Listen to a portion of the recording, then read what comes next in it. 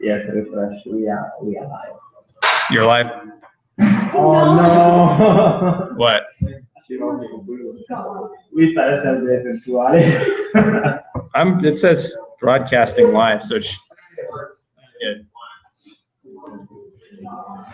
We should have been fun.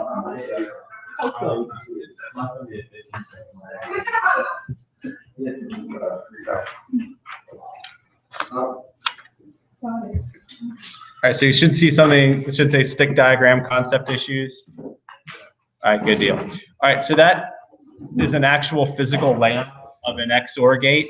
This is more complicated than what you're going to typically see at the beginning, like what we're doing right now, or what I would ask about on an exam. So what's going on here is you're basically creating flow from VDD or ground. And the way I presented it, I had the P diffusion region, P plus and N minus diffusion regions are represented by these, the lines and the dots are respectively. And so you have contacts that are represented by metal, and we'll go in a lot more detail later as to what precisely is going on here. But you have flow from VDD and ground.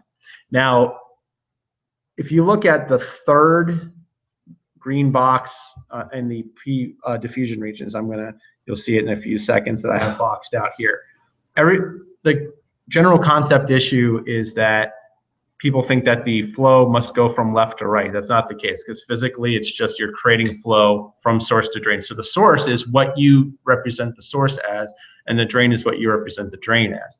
So it should, in this case, goes from right to left to the output when this poly and this poly are activated and have zeros.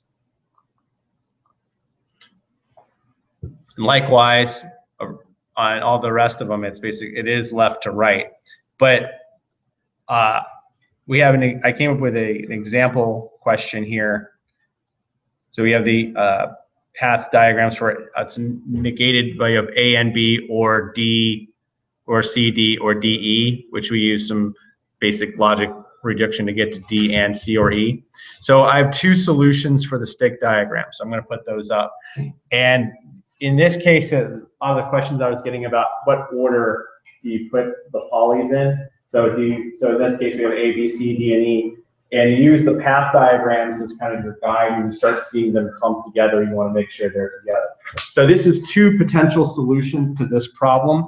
In one case, I have C and E together right next to A and B. And in the other case, I have D and then C and E. And so basically, there's always going to be more than one solution to these types of things. So in this case, the pull-up network, it's A or B. So it's going to be A and B. So you're either going to go through A or you're going to go through B to get to the pin. Now I've included on this diagram S and D, which you're not required to have for your actual exam solution. But I want to indicate if you're going from VDD through A, you notice how the source is on the right and the drain is on the left. You are permitted to do that. So this goes from the source, it circumvents the transistor B and gets to this contact, at which point it can either go through C and then E to get to the output, or circumvents C and E and gets to D. In the pull-down network, it has to go through source drain of both A and B, goes to the output. And then here, it starts on the right for the D transistor first, and then it either has to go through C or through E, right? Now the bottom line right that's clear for me is if you look between the B and the C transistor, notice how I have there's two contacts there. No. The reason why that's permitted, if we go back up to our original diagram that I showed you earlier, that okay, notice how they're separated, the contacts physically. Yeah. So if you're going to see me scroll back up here, so the contacts are actually physically separated, but they're within the P diffusion region. That's it. That is what you're representing physically there. So you are permitted to do that. And you notice how I kind of did a little erasing? The whole point of the stick diagram is to actually kind of give you a general layout of what you want to do before you actually go in and do the physical design. And I could tell you from experience, doing these stick diagrams when you're building your cells saves you hours, sometimes even days of work. So in the top one, so I have them both separated here because basically you're actually separating the D transistor from the B transistor, just like you were doing physically before. Does that answer there are a number of concept questions? I think those are the two general. So when you have the question on the exam, it's going to be a question that can have multiple answers like this. But you ultimately want to, when you're going through, my recommendation when you're checking your work, because it's going to be a take-home exam, so you're going to have the opportunity to check your work and everything. When you're going through, put your path diagram and your stick diagram next to each other, and actually check to see if the flow, like so, for example, I had the first part is you have VDD, and it has to go through A or B, right, to get to the midpoint from the path diagram. So you should check it and say, all right, so I know I have to have a contact here. And so it's either going to flow through A or it can flow through B. And the goal gets here and it gets to that contact. So my recommendation is have those next to each other and check them. Like I would like when I did take-home exams when I was an undergrad and grad student, I would actually make a little note. It's like my checking of my work is in a green pen. I recommend using green pen because I'm going to grade it in red. So that way you can differentiate between my work and yours. But actually, if you're going through and demonstrating, like, okay, I've done the work and now I've actually checked it and made sure they all match up, that not only makes, happy grader equals, higher grades, right? But also it's a good idea just for discipline. So that way when you're doing work in industry, you're actually developing the habit of checking everything before you put it into the code, and that'll save you tons of time at your work. So hopefully I'm giving you advice that makes your professional career easier. All right, so give you a split second for the lag to catch up. The stick diagrams, though, the other main thing we want to do is be able to take these physical layouts and be able to represent them using code. So when you're we had basically 10 transistors there. So now we're getting into a MSI level circuit. So what happens when we're starting to get millions and millions of transistors on a chip? We're starting to get to that point where we're starting to get to represent many processors or application-specific chips. You want to start using hardware description languages. So for those of you who already survived 385 and 386, which should be all of you, you've already done some VHDL, right? So VHDL was it was developed by the military, so of course it's with an acronym, within an acronym, very high speed integrated circuit. It's just VHSIC, hardware description language HDL. In this course, we're going to cover another one, and more. It was originally proprietary that was going to be owned by the company that eventually became Cadence, which you're going to be very familiar with their tools by the end of the semester. We call it Verilog. And Verilog is a little different. It's kind of based to work to be similar to C. They want that same kind of coding paradigm within C and within Verilog. So a lot of the Verilog in this course, there's going to be a website where I want you to go on and self-teach, take the quizzes, and then you submit the quizzes to me, and that's your proof that you just basically take screen captures of the results. So there's 3 different levels: behavioral modeling, structural modeling, and physical modeling. The behavioral modeling we formally define as an explicit definition of mathematical relationships between the input and output with no implementation information. So we start out, if we're doing stick diagram, that's, your F equals AB naught, right? So Verilog gives you plenty of opportunities to do behavioral modeling. VHDL, of course, does that as well. Now, one of the problems with behavioral modeling is that you're dependent upon the physical underlying implementation of your code. If you recall, for those of you who had me for 385, I was very adamant that you should know the difference between computer architecture and computer organization, right? So computer architecture were system attributes of a computer which contribute to its logical execution and are visible to the programmer. So the reason why that's important is because when you're actually physically designing a computer chip as an electrical engineer, you have to worry about power consumption, you have to worry about area, and we're going to be worrying about, we're talking about PVT, pressure, voltage and temperature issues, right? So when you don't know what's going on, you can get a lot of bloat if you don't worry about area minimization.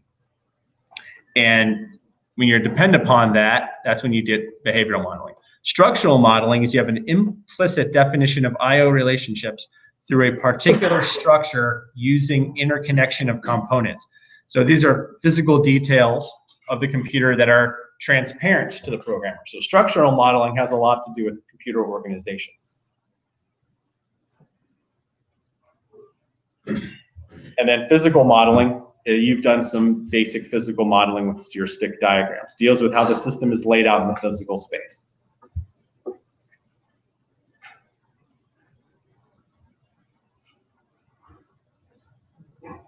So the next thing we're going to cover, for those of you who hadn't had me before, you'll recognize this, the Skansky and Kahn chart. Basically, it's a whole layout of the description between behavioral, structural, and physical modeling. In this diagram, they refer to physical modeling as geometric modeling.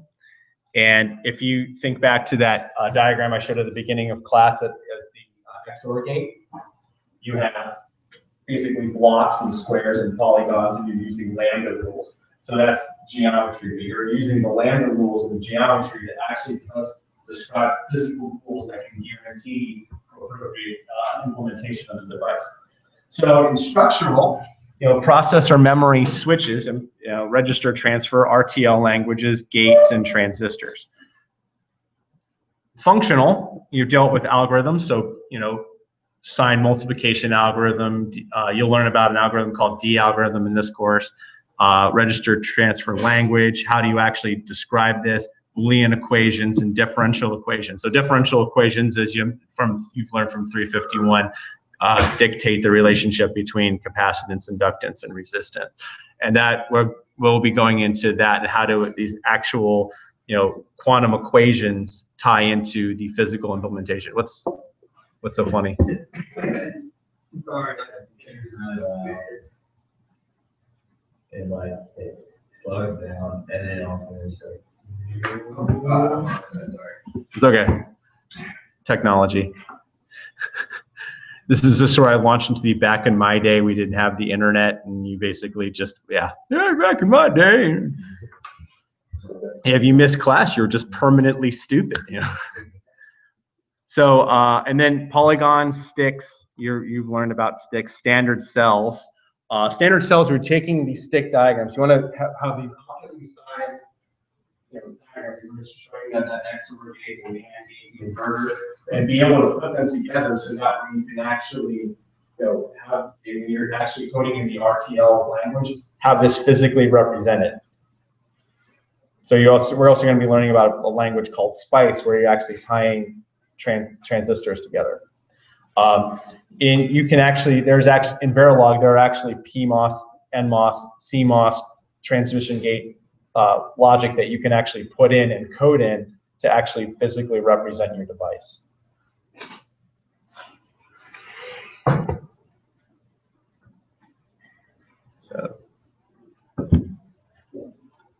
So does anybody have any questions on this? Slightly off topic. Sure. When we're doing the VHDL project thing for 35, when you write a compiler or whatever, you pull up like I guess like this weird diagram for the colors and lines. That kind of like that was showing the architecture of the processor now with math. Yes. Exactly. So the floor plan, which we'll get in towards the end of the class. So in 385 and 386, you want to be able to lay it out on your board. And so basically that shows you what parts of the board are going to be used, the lookup tables, the various memory, the various switches. In this course, you're going to be actually laying it out on a chip. And so there's the floor plans, you want to optimize the area and make sure you can have optimal flow for appropriate timing without having too much power consumption. You want the power consumption spread out so that way it doesn't burn up parts of the chip faster. And if you put everything on one portion of the chip instead of spreading it out appropriately, it causes a real problem. So that's where the floor plan. We're going to do a lot of floor planning and tape out towards the end of the course, especially as we start working on the whole goal is you're actually going to be doing a set of labs, and by the end of the labs, you're actually going to be able to send a chip off to chip design off to MOSes, and they can actually send it back, and you can have your own CMOS chip that you've made. But I went off topic and you're off topic question, but they all tie in together. So this is where I get to brag a little bit. This hardware description language, the first one is called ISP, is invented by C. Gordon Bell, who's now the head of research at Microsoft. And when your buffering is done, you get to see a photo of me with him at the Turing Awards in 2012. So I've met him and had dinner with him, and he's very nice. And okay, so so basically this, what I have written up here is a review of some of the things I've kind of hit on, where they're talking about custom design versus synthesized design of computer chips. So custom design, you actually are going to go in and you're actually going to analyze every portion of the chip. So we're working on those different levels in the gas key con chart, right? And you worry about either the structural behavioral model, or you're actually dealing with the geometry, or we're dealing with the sticks, and you're dealing with polygons, and you're dealing with the actual physical layout. So our synthesized design, you're using an HDL tool, which will try to synthesize it down as much as possible. Obviously, when you're dealing with millions and millions of transistors, you want to have cells represent either gates or specific logic functions for you to be able to optimize your design. So that's where a synthesized design comes in, as opposed to actually custom making each portion of the chip. And as I basically allude to, when you think about when you're doing millions of transistors on a chip, synthesized design is obviously what you prefer, because it takes significantly less time, especially when you have in trying to have everything flow out. So I wanted to show you, this is an actual job description that's currently on Intel's website right now, kind of give you an idea of what we're going to be covering over the rest of the course. On week 10, the second day after you do your presentations for SemiWiki, I have posted a sample resume that Intel gave me. Their military outreach gave it to me because I'm a military veteran. And I used this and actually got a job offer from Intel. So, it's an industry-approved resume sample, and this is what the type of things that they're going to be looking for. So you're going to want to, I'm going to have you guys bring up your resume on your laptops, and we're going to work through them and try to say, hey, let's make you guys look like badasses. So that way you get really good jobs, right? Right? George is laughing because he's been through that process with me, but so is Demba. And resumes were a lot better, right? Yeah. That's because your resume is now representing how your quality work. That's what you want, right? You don't want to, as engineers, we have a tendency to want to sell ourselves short just because you don't want to be arrogant or cocky or whatever. But there's proper ways to do it, and this is what I want to point out. So, the person who is going to be deciding whether or not you get an interview is not qualified for your job, more than likely. It's somebody in human resources. It's somebody who's, they have certain things that they have to check, and they're not going to know the difference between, if you put certain words that are equivalent. So if you have a specific job, you might want to modify your resume to make sure that you're actually hitting the check marks that they're looking for. So, custom foundry is the whole idea is that we're at, that's where you're actually designing a computer chip and putting it together. So, and you saw the foundry process in that video I showed last week. highly motivated, ASIC physical design, application-specific integrated chip, implementation and verification, CAD flow design automation. So in that resume, you want to indicate that you've done work with ASICs, because you will have done that by the time you're done with this class. Minimum requirements, bachelor in electrical or computer engineering or related discipline. Any combination of the following experiences. So you want to hit as many of these as possible. So, and you see they've even included obtained through academic coursework, projects, research, or relevant job internship. So oftentimes when I see students, come to me with their resumes, you've done all of these projects. Like you've survived my class and Dr. Goggins' class, or maybe Dr. Daigle's class, and you've done all of these projects where you demonstrated that you have knowledge in your head and you can actually implement it, right? But people don't include them. But that's the best way to catch up on this idea of you don't have experience. Yes, you do. You'd had to do all that VHDL project for 385, right? That was a lot of work. Take credit for it. You got it done. So here, RTL, you're going to be learning about RTL coding, digital design, computer architecture, VLSI synthesis, gate level simulations. You've done that already. Static timing constraints analysis, functional verification. For ASIC implementation, digital design, VLSI CMOS synthesis, advanced place and route clocking tree synthesis. We'll learn that later in this course. VLSI CAD tools. You'll work with a lot of, so you'll write the specific tools that you used in this course. ASIC verification, digital design, static timing analysis, formal verification, layout versus schematic, and design rule check. So I have these down here. You're not familiar with these yet, but you have your layout versus schematic, performance verification, layout versus schematic. Correlate those two. So that's an LVS problem. Synthesis, performance verification, boundary scanning. We'll be going into that in section 6. Automatic test pattern generation. You'll be familiar with the D algorithm. And then tape out is the final result of the design cycle for integrated circuits. So by doing this course, you'd be very qualified for a pretty high-paying Intel job. So, but we'll go over how to tie that into. We're not going to go into joint test action group in this course. I do want to introduce a testing course eventually later on. So, does anybody have any questions before I move on to kind of what Verilog is? Any questions about industry and looking for work in terms of just looking at a resume and how that ties into this course?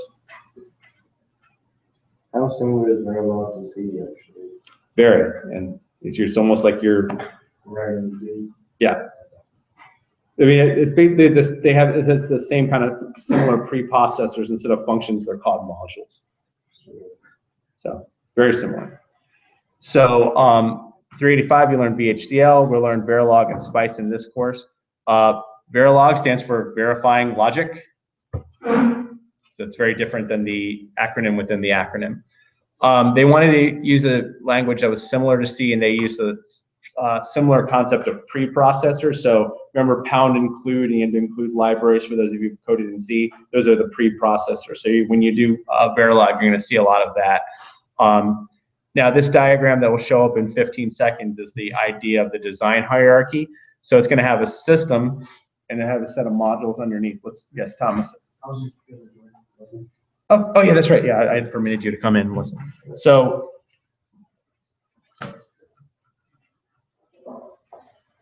you can go to this. Let me go to this Verilog.com here.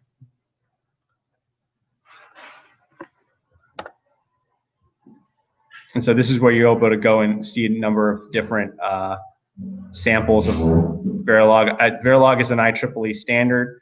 I guess that's all the data. And so this is a basic example of Verilog. So DOM.V. So it has labels A, B, and C. Oh, well, let it come up in a second. I'll go over everything. But the general idea is that you're going to initialize with inputs and outputs, and then you're going to have registers hold certain values. So this is just module foo. and it has one output logic A, and everything else to it is inputs. So B is a 32-bit input, C is an 8-bit input, and the select line is a 4-bit input, and you have an input clock signal. So if you're comparing it to the computer architecture that we worked on before, you can think of input B as one of your 32-bit inputs. If you recall, you had an 8-bit select line that had for control signals in the MIPS data path. C control signal, and then select line. If you have 4, let's see how many of you actually remember this. I would get it. Oh no, it's controllers. Yeah, because you're going to have register write, register read, and all those different signals. So for this 4-bit control signal, so if I have a 4 input for a select line, what's my multiplexer input to output ratio? 16. Very good. Why is that? Yeah, 2 to the 4. Yeah. So next over here, it's talking about this positive. Oh, let's go back. So this always at positive edge clock. So what that means is whenever the clock signal goes from 0 to 1, we want to do something. Otherwise, we're not going to do it during the clock signal, or we're not going to do it at the negative edge clock. We want to, if you recall from dealing with flip-flops, if you don't have that kind of regulated positive edge clock, you get a lot of, it begins to just go back and forth a lot. So here at the positive clock, it's assigning the current value of the register to A, and it ends. And then whenever B or C or select begin, whenever case 1 select, if it's you want to put the binary value of 1 onto B mod C. So basically this is setting out the logic. So you have a set of cases here that tell you precisely what you want to put onto your different values for your inputs. So cases select signal, so it's 1 0 1 1 0 0. You're going to have a random value if it's 1 0 0. So basically you're coming up with some sort of logic that you want to have based on your B and C inputs. And then once you come to the next clock, you just put that value that you put on A and A and second always into your 1-bit output. So every clock signal you should be getting some sort of output on A. So that's the general logic of this. So if you think of this Verilog, you think about it as, you read module, you always want to declare a foo. So you always want to declare a module, and then foo just happens to be the name of the function. So whenever you call it in a higher level of the module hierarchy, you would just say foo and you would put it in there like so. You also have some behavioral logic. Remember we were talking about that earlier. So you have the division here. So now if you're actually thinking about it in terms of going down to the physical level, you're reliant on the synthesis of the divider. So whatever dividing algorithm it's going to use. Also, you have to worry about the adder or subtractor. If you recall from 385, you can have some basic adders or subtractors where you just put an XOR on the input, or you could have a carry select or carry look ahead adder where it's a lot faster but requires a lot more area. By designing it in this way, you're dependent upon the synthesis tool to be able to do that for you. So in various design methodologies, you want to check that. So there's a lot of design verification, functional verification. Do you have 2 circuits that do the same logic, but they have different design constraints? Which one is better for your customer?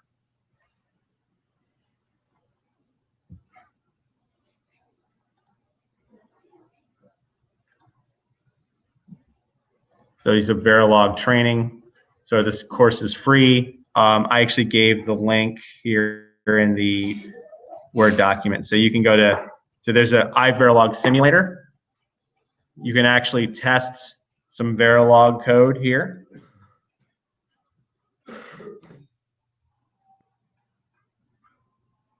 So this is actually the basic hello world, right? So terminal output hello world. So the module has been called main, and we we have initialize and end the module. So begin and end is where our code is going to be done. So this $ display is actually, you're just writing that to the terminal. It's very similar to fprintf.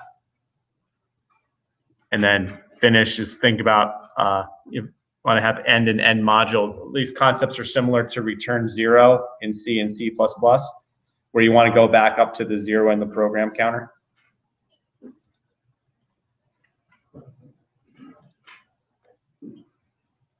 And so this is when it's going to come up here. This is this vol.verilog.com/main. I believe this is where I send you for the. Yep, that is precisely where I send you. Okay. Let me scroll back up here. So when it comes up in a second, how to take this course. That's the way of having you register. I just want you to click on the chapters. So chapter 1, Introduction, Hierarchy, and Modeling Structures. So you go through this, and then there's a set of exercises at the end. So show me that you've done the exercises. So what I would want you to do is hardware description language, and then you just click the arrow, read it over. This is a good little history. So parent modules and child modules. And then depicting hierarchical relationships. If for those, none of you were in 385 last semester, right? Well, you were the TA. So I had the students in that course. I got some feedback from the teacher evaluations where I had them actually do the .h hierarchy. And so when it comes up, you'll see that I have it says system, comp 1, comp 2, and sub 3. So a parent wants to instantiate the child module. So if you think about an adder, right? You have your AND gates and your XOR gates and your OR gates that you're using to implement that, right? So if you have a 1-bit adder, you can then use 32 of those adders and hook them together to build a 32-bit adder, and then use an adder and a set of multiplexers and OR gates and multiplier to put into an arithmetic logic unit. So your system would be an ALU, and then you have a set of modules. You have an adder, which you have two 32-bit inputs. You have your multiplier. You have all kinds of different things depending on how you want to design it. And that's, your goal is to depict the hierarchical relationship that way. And just like in C, if you have a circular relationship, meaning you have an ALU that calls an adder that somehow calls an ALU for whatever reason, it won't run. So doing things like that allow you to be able to properly design your circuit. So my recommendation is before you write any code, lay out what you want to do and do it that way. So in the lecture notes, let me go back to 1.1. That should be, there we go. All right, so 1.27, Verilog models are made up of modules, as we've discussed. Modules in terms are made of different types of components. So we've talked about nets, parameters, registers, primitives, and instances. So if I had a module in the hierarchy, I wanted to call that foo. An instance of that foo is what we're talking about there. Continuous assignments, procedural blocks. Procedural blocks is where we always have that always at positive edge clock. And then task function definitions. That's topical at objective 1.27. So the whole goal, I showed you that. I'm going to show you that hello world again in a moment once everything kind of. Yeah, so, okay, sure. Does anybody have any questions on? So we're gonna is that in design? Yeah, you can do Xyla. That website that I included there, you can actually use that if you're writing some Verilog code. If when you go through your self-test and you want to check to see if it actually works, you can put the Verilog code into that and test it, and it'll run. And it's cheapest for it. Yeah. Oh, of course. No. What you're going to do is you're going to be doing Verilog using cadence tools. And so basically what you're going to do is you're going to SSH secure shell login. And then by yourself in the server, you're going to take what you know about VHDL, write up a description of a circuit you want to do, and you're actually going to go through the synthesis process. So you're going to learn Verilog using the self-teaching. I'm going to guide it, make sure that you guys are keeping up, and see if you have any questions. But the key thing is, then you're going to say, all right, so if I have a MIPS data path, I need to code this portion of what I did last semester is I took a partial MIPS data path in Verilog, had people fill in portions of the control blocks, portions of the memory, portions of the ALU, and then, okay, now that it runs, test it, see if it actually works, then go through the whole synthesis process. How does the chip layout tie it into the path frame? Test PVT, all the PVT corners. Then you take it to tape out. Then you actually have to design a circuit. In this case, I might actually let you guys propose a smaller circuit that you can actually do the functionality and see if you can design your own chip that you want to make. So I'm in the process of finishing that up right now. But did I answer your question? Okay, good. Yeah, no, you're not going to need the Xilinx IDE for this course. I don't think it works on Windows 10 anyway. Yeah, it doesn't work on Windows 10. Thanks, Xilinx. Okay, so I wanted you guys to put in hello world. So we have the initial and end module. So every module, you got to initialize it, and you begin and end your code. So here you $ display, hello world, and then you're finished. So as we saw in that code from before, this is actually, all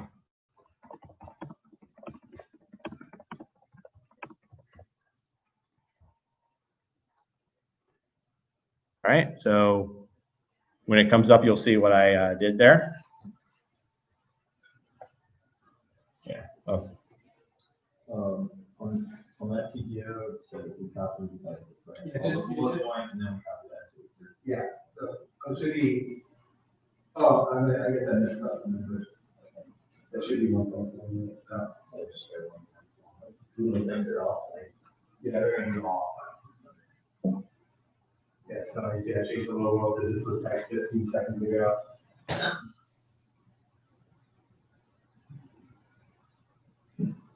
You get the general idea of the module, how it works. So you initialize it, begin and end, and you have to observe that. Or you use an instance where you call boot, you add boot. You can put a number of them in there, and the module hierarchy is going to have one call the other.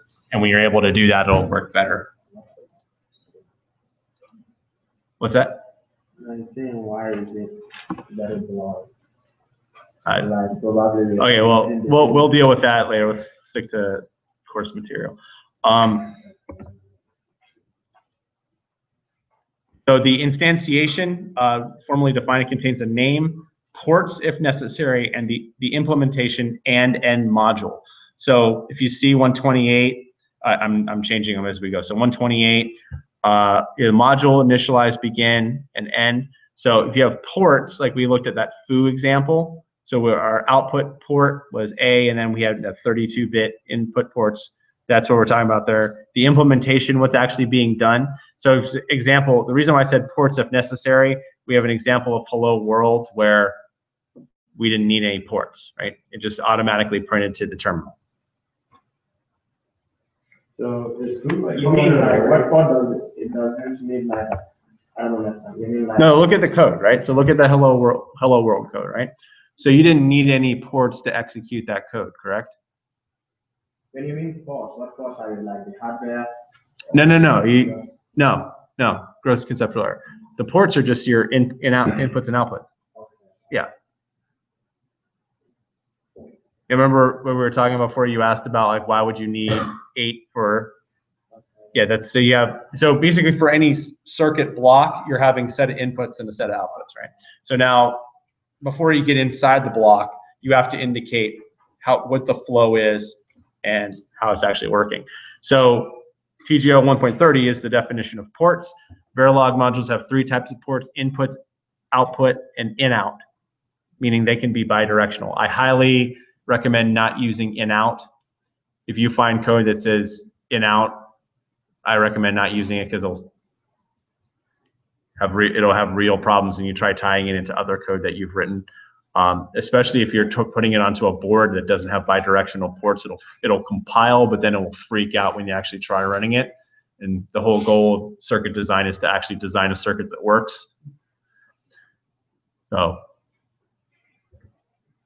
And so here we go. I have an example, and this will come up in a second, Demba. But I have the module foo. So I had in1, in2, out1, out2, and BID1, right? So, like, if we are. Hold on, let it come up first before you ask your question. No, so Demba, I'm lecturing, please. Okay, Yeah. sorry. All right, so in1 and in2. So I initialized my ports, right? So, I'll come for a second. So when you see the actual module, I've defined it as foo. Okay, so it's starting to come up on some screen. So module foo, in1, in2, out1, out2, and BID1. So the first thing I did was I actually defined that whether they're inputs or outputs, right? So input 1, input 2, output, out1, out2, and in out BID1, right? And so then I say end module. So the second part, and this is now answering your question, Demba, where I have this other module here. It says module top level. So it does not require ports. So the top level, I'm just initializing everything there. So I don't have anything going into the highest level because that's where I want everything starting. So you're not going to have anything coming into the computer chip that is actually the computer chip itself. So at the module top level, I have a number of wire sources and sink, as well as bus. And I've defined an instance of module foo F0 within the top level. Now here's the way this has been done. And so I'm going to highlight F0 here. And it'll take 15 seconds to come up. But let me say this and then I'll get your question. So to instantiate a module within the higher module, notice I did foo F0 and then tied it over. So that's source, sink, and bus. Okay? So bus is kind of the I initialize it as a bidirectional wire, and I have my sources and sinks. And eventually, you're going to test that, and you're actually putting the inputs into those values. Now, I'm doing foo. I'm saying that this is an instance of foo, and this is the unique instance of foo F0. So I can define another one if I wanted to do. I can. If I want to do the next one here, this will come up. So I would do foo F1, and I could add, source 3 and source 4, and I can do source 3, source 4, sink 3, sink 4, and then bus.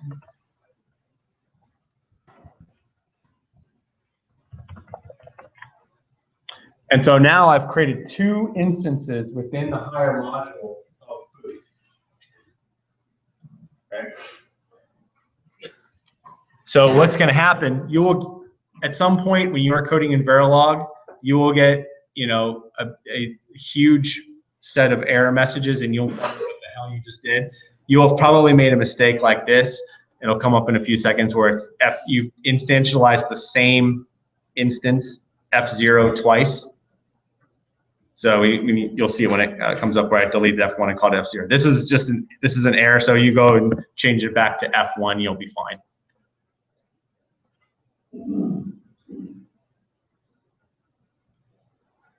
Okay, so combining concepts. Basically, you're not allowed to have missing ports in Verilog.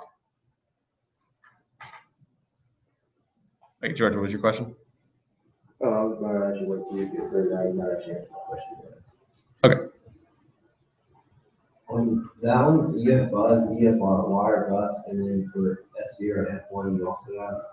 Yeah, you would be tying it because it's a bidirectional port. So the way it would actually, if this theoretical circuit, right? So I'd have foo, right? And then I'd have some sort of bus here going in, and then it can also, I have a second one where I'd have the same, bus going to the other one. So it would just have a fan out there.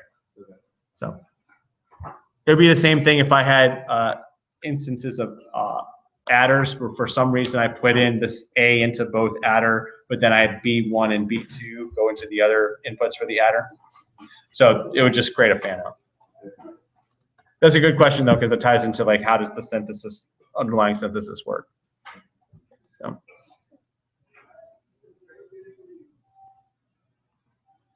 Okay, parameter is just this one line, a constant value declared. That should be 1.31, by the way. A constant value declared within the module structure. So what that means is you can set a parameter, like for example, we were talking about bus widths earlier, right? So I can say in width 32, And you think of it as a global variable.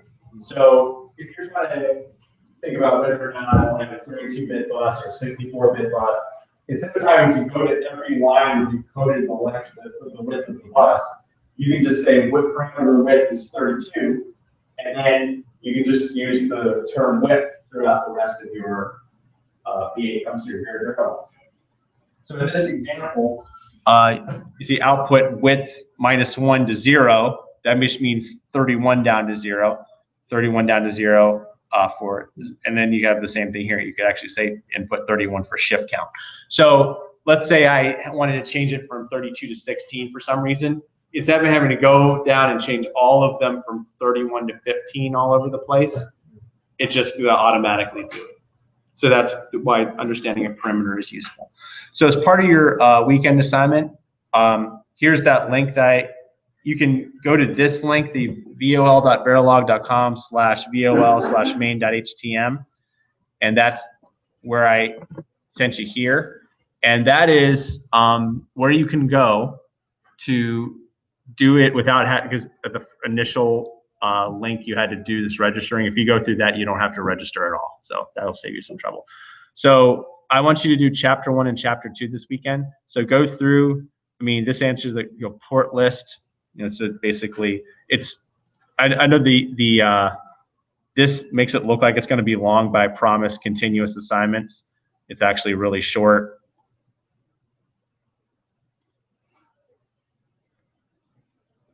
So here, this example of continuous assignments where I was talking about earlier, you have outputs assigned B0 through B3, input N1 and N2, and then assign. And so this is your continuous assignment, and you'll see when it comes up. Assign B0 is equal to not N1 and not N0. B1 is not N1 and N0. So basically, it's just creating a truth table for a decoder.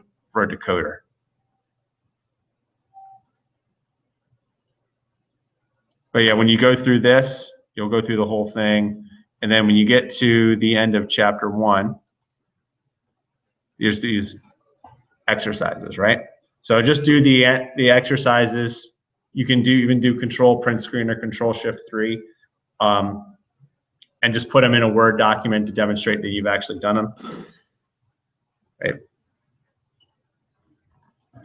You want that to be emailed to you or? Yes.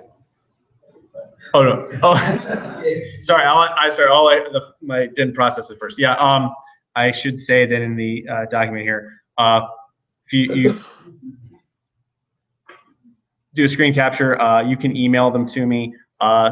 Some people feel more comfortable printing them out, so that I guess that's why I said yes. But you may email that to me before lecture, and I can then check it and put it on Blackboard. But then you see how we did the first question here, where it just says so I selected modules, which of the following Verilog structures may occur outside of other structures. So ports, you need the port for each of a structure, the parameters and the instances within the structure, but the module, you don't need ports or modules to do it. So that's why that's correct. So just say you selected the correct one, that you have that, and then you want to put that to your guide as well. So that way you can kind of review those. So, and then it's just 10 questions. So. All right, so it's pretty straightforward. It shouldn't take you that terribly long. So undergrads do 1 and 2, grad students do chapters 1 through 3. And I have an example here of a DAN gate in Verilog. that's NAND 2, so it's a 2-input NAND gate. And so module A, B, and Y, and for those of you who've had me before, you know I'm very picky about commenting code, which is a good habit. Preconditions are A and B, and postconditions are Y, meaning that preconditions are your inputs and postconditions are your outputs. So I've called the module NAND underscore gate 2, indicates it's the 2-input NAND gate. And so A, B, and Y are my ports. I define A and B as inputs and Y as an output. And now here's the cool thing about Verilog that's different than VHDL and why we're studying in this particular course. You can define your supply voltages here. So in this case, it's actually VDD and ground are reserved keywords in Verilog. So supply 1, like VDD, and supply 0 is ground. So I am assigning supply 1, that's actual supply voltage, to the VDD, and you can see later on in the NMOS and PMOS transistors, I actually am putting in the VDD and ground values, and then a wire net between them. So that also has keywords of NMOS and PMOS. So that is a module within Verilog itself. So you don't have to code the NMOS module. It already has it in there. So the NMOS transistor, it has, as we know, a NAND gate has 4 transistors. Here it has, we've called N0 and N1. So we say Y is the output. So here, drain, source, and gain and gate is drain, source, and gate from left to right as defined in Verilog. So here we have NMOS 0 ties into the output. So we would call the output Y. And for those of you on lag in 15 seconds, you'll see what I'm doing here. So A is this input here. So that's our gate. So that's going to be the last one. And then we have net 2. That's what I call it. And that net 2 is what's in between the source for N0, and I define it as the drain for N1. So this is N0 here. And so this is N1. So that's ground. And so I tie that to B. So you see how that is tying in, how we're translating the actual code to the physical layout here. And so now, for the PMOS transistors, they both tie into Y. So the PMOS here, the drain is Y, the source is VDD, and the gate is B, and that ties to P0. So that's a specific instance of P0 in the Verilog. And then V1, I should draw it properly. And that's his transistor P1, and that ties to A, and that ties to VDD. Okay, it's starting to come up on everybody's screen. So you see how it actually, how the drawings of the CMOS circuit actually tie into the Verilog code. Those are the actual specific things. You can see that here, and here is this one. You can see that the drain is Y. So that's the first one on the left. And then the source is the middle one. So it's going to have net 2, which we define as a wire in the Verilog code. So basically a wire, you're just using it to connect for one process or another module. And then the gate is the one on the right in this case. So you notice how the gates are all tied in inputs. And then on the drawing that I've done here, you can see that I've actually shown you which transistors tie into which one, so you can see how the code actually works. So you couldn't do this in VHDL. VHDL tends to stay above the physical model and stays at the behavioral and structural level. So what becomes very useful when you be able to do this with cadence is you can take a Verilog and export it to something called SPICE. Now SPICE is another way of represent transistors, and you're actually tying it into a physical model. So what we mean by a physical model is how do you actually represent your 22 nanometer transistor? How do you represent your 23 micron transistor? So the technology file you tie in with that, you're actually going to be sizing the transistors to work appropriately. And so your synthesis tool will help you with doing that. And so it tells you precisely where to do the layout. So Spice is actually going to be a very useful tool for you.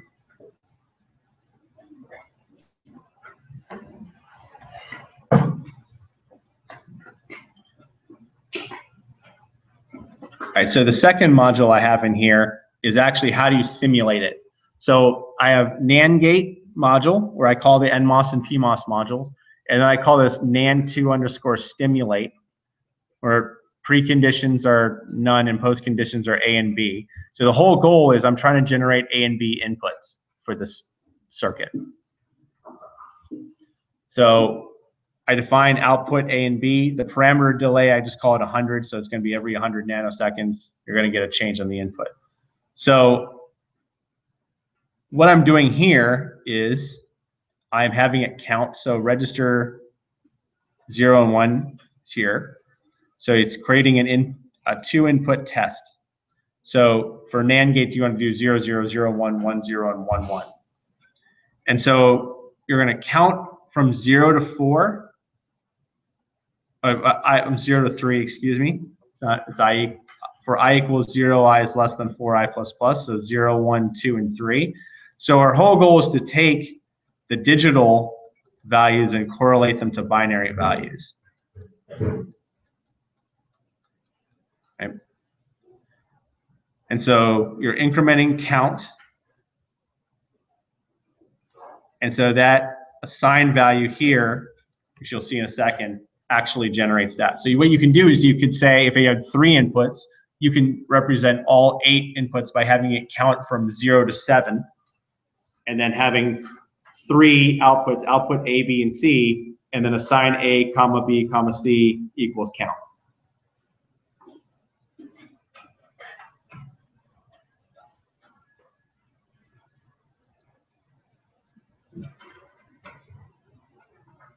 So the next one I have is called NAND_2driver. And so I generate, see how I do not, port dim, but he's not here. We now have a good example of how when you don't need ports in a module. So you don't have any ports here, but you've generated 3 wires, A, B, and Y. So you have your inputs and outputs. And so this module, this NAND_stim, I've called the specific dimension stim, and I have 2 outputs. So it's generating using this assigned values, whether it's a 0 or a 1, to say that's actually stimulating the NAND gate. And then I've created NAND_gate N0, so I've created an instance. So this A and this B are driving it, and then I have my output.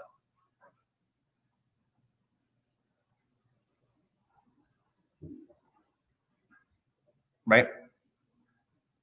And so the last thing you'll see is this $ monitor. This actually allows you to test the values of the circuit when you're actually running it. It'll tell you what the outputs are and print them to the screen. So what I can do is I can actually take this code that I have written here and copy it all, right? And I can go back to that.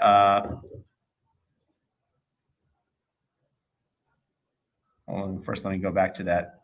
Not this link here, iverilog.com/index.php. And we can go to this link here. And so this is where you can actually go and compile Verilog code, right? So now I can actually go to this code that I presented to you in class. And has the same commenting structure as C and C++ in terms of how do you comment things out.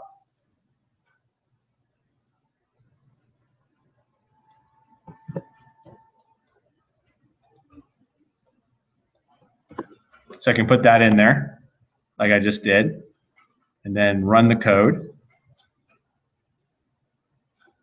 And then once you go past the weird advertising, what's actually happening is it starts at 0, 0. and it does the terminal output. So you can see this monitor is actually printing to the display the values of what it should be. So I've printed out in the monitor, first I have the time. So I remember in my driver, I had a delay for every 100 nanoseconds. So after 100 nanoseconds, it's going to go to 0, 1. And then it's going to go to 1, 0, 200, 300, right? So I can actually say what the value is at the specific times, and it's monitoring it. So you can actually, so by using this module hierarchy, what we're actually done is we started out, we've designed our NAND gate using NMOS and PMOS transistors, and then we stimulate it every 100 nanoseconds. So let's say I change this to 50, right? And I just run, and I ran the code again. It's just gonna be half. So I'm now I'm using that stimulation module to generate the inputs for the circuit, and then by using those assigned values, and then my NAND 2 driver, I'm actually creating wires for A and B, right? And then Y for the output, and I'm putting those wires into the NAND gate, A and B, and I'm using stimulate to actually give me the 0, 0, 0, 1, 1, 0, and 1, 1 for the inputs, and then I'm getting an output. And by using this initial begin and end here, so I put the circuits together, and then doing the initial begin and end, every time the value changes, it prints to the screen. So we've now designed a NAND gate. You've done it in the stick diagram level. You've done the path diagram. And now that you know how to do that, now you can use Verilog to actually code it up and actually test it that it works. And so we can see at the terminal output when we have, it's always going to be Y equals 1 on the output, except when we have A equals 1 and B equals 1. So we've proven that our device that we've designed works properly.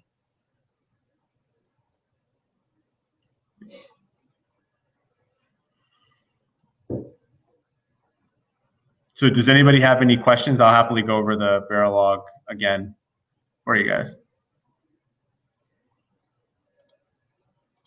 Why did it end up going back to 0, 0? I mean, is that part of but yes, that's a good question. So it's looping, right? So let's go back to NAND_stimulate. So once it goes back here, it's going from 0 to 3, I equals 0 to I equals 3. So it's incrementing every time, right? And so we actually go to the next increment parameter delay. So once it repeats, it's actually this one line. Okay, there's the line right there. You'll see repeat begin. It should come up in a second. It says repeat, and in parentheses is 4, and then it says begin. So once it starts again, it's going to do it 4 times. So it's going to increment 4 times, and then it goes back, should go back to 0, 0.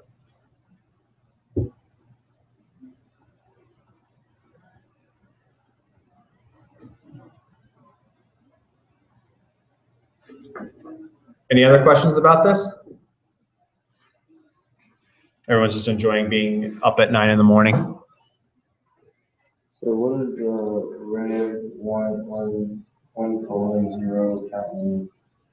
Where? I'm sorry. What? In the code question, yeah, it's just this. Oh, register. Oh, yeah, because you need to actually have 2 values, right?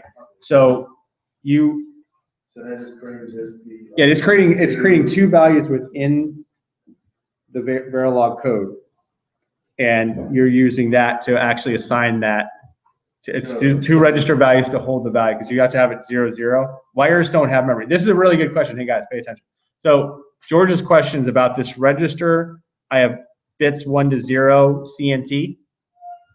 And so when you want to change every 50 nanoseconds according to the code I wrote, correct? Wires are not memory elements. They just pass signals. But you need to have something to hold the current value that you're trying to test. So you're actually you're assigning 2 register bits to hold the value that you're trying to count up and down to. So if you wanted 4 bits, you have to add 4 registers. Correct. You'd have to change that to 3 to 0. So that notation means 3 down to 0. For those of you who've done VHDL. Okay. Any other Verilog questions?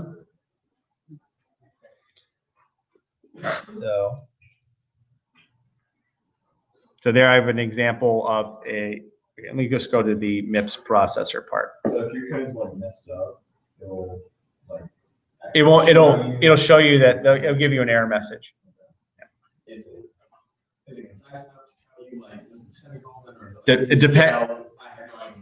It depends on the compiler. It really depends on the compiler. That compiler theory is a whole career. This is the single toughest course I took as a grad student, which we don't need to worry about right now. Let's finish up this talk about I'll give a brief overview of how this MIPS processor works and how it's going to tie into the course. So we're going to talk about kind of a reduced 8-bit data version of the MIPS data path. You've gotten through 385, you really understand architecture. So this table that I have here, table 1.7 in the textbook, just has a reduced set of instructions. So basically, the way, for those of you who haven't dealt with MIPS before, the way the language works is it adds the 2 on the right and puts it into the register stored on the left. Same thing with subtraction, anding and oring, set less than, add immediate. Does anybody remember what immediate instructions do?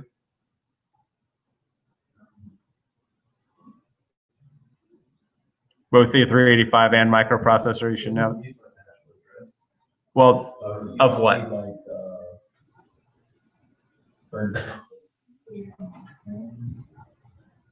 Well, that's what we had to do, but why? What specifically is it? Because it's the actual number. Yes, there you go. So the immediate value, remember if you're adding 2 registers and putting a 3rd register, you choose AND, but add I adds a value from register and a number that happens to be in the instruction and puts it into another register. So that's the immediate value.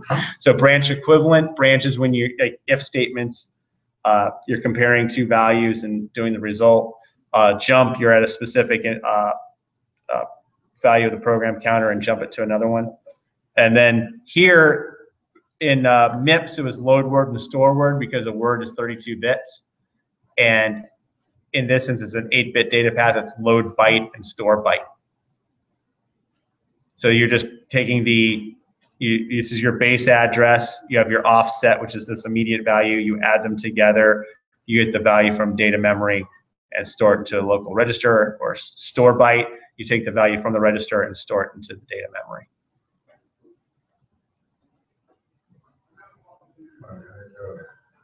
So the first value is where it's stored.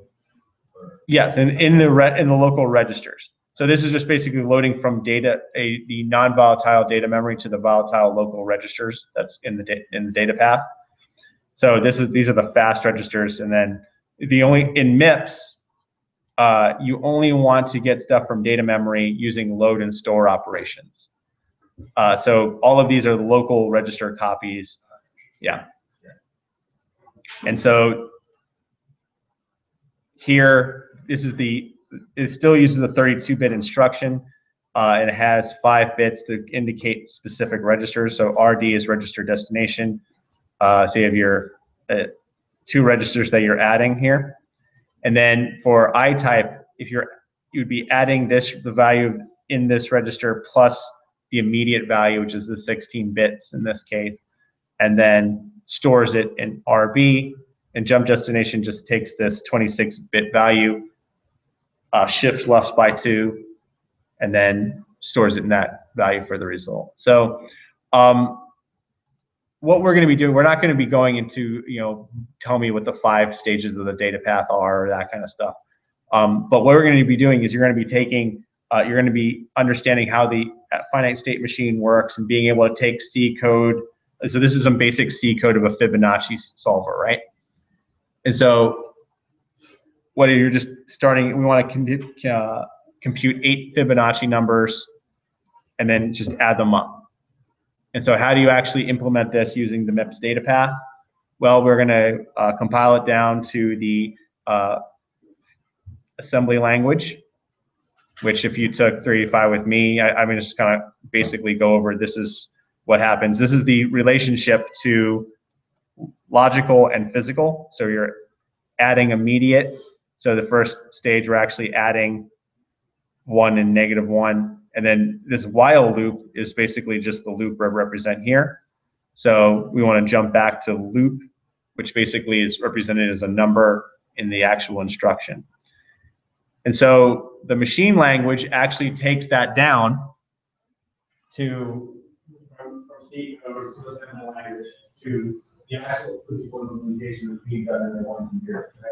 You have your control signals, your register values, and your immediate values. And those are sometimes sequential controls. So that's another question that happens.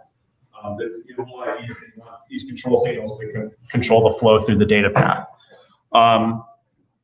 You all probably recognize something similar to this. It's going to come up here in a second. This is a multi-cycle architecture, which is a little different than the single cycle and pipeline architecture that you learn, but the concepts are the same, where you have control signals controlling the flow through the data path. You have a program counter, instruction and data memory, register files, and arithmetic logic units. In this particular diagram, the multiplexers are represented much larger than normal. They shift left 2 as usual. So now the multi-cycle data path, and this is what your Verilog code is going to really tie into. We'll go over this. I think this is the end of section 1.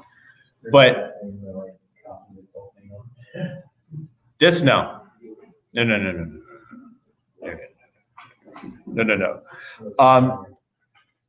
But basically, for each, you have it's trying to optimize the flow through the data path. So it's actually using a finite state machine and where you remember that TGO where I had the controls, there's a bunch of NAND gates and represented the 0s and 1s through the inputs for those of you who had me through 385. This actually uses registers. It's much more complex, and you will code certain parts of it. I'll give you this is a partial solution. Do these, fill these parts in, but you'll, if you can figure out using the registers, especially once you go through this, like if I did state 9, which is ALU source A is equal to 1, ALU source B is equal to 0, 0, ALU op is equal to 1, 0, that 4-bit, it goes to 16. So you would need a 4-bit control signal. So if it's that you're always at positive edge clock, always at controller 1, 0, 0, 1, that's 9, and then you would just code that in there. It's pretty straightforward. And then let's skip over that. So that just, okay, so here's the last thing I want to show you before I dismiss you. It'll come up here. It says MIPS floor plan. And this will be the end of section 1. So how do you find physical details to the logical detail? So you're actually going to have a data path and you have a controller, right? And it's actually going to be laid out in a certain number of lambda. So remember these lambda design models. And this goes and showing up. I scroll past that and it gets to. Okay, so this diagram is. So on the outside, right, I've shown you a picture of a pad frame. That's where you would have, it has 40 pads, and the width and length of this is 500 lambda.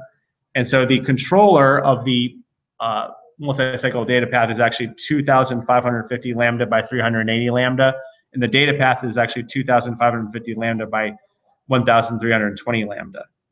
And so you have, since it has 8-bit slices because it's an 8-bit data path, and we'll go into this in a lot more detail. But so you can actually see how you're actually going to synthesize this out. And so you actually go through the different stages and learn how to actually use that. And then you'll actually be able to see how it physically lays out in your design, how to make it work. So on that note, I've kept you over time, so it is time to dismiss you.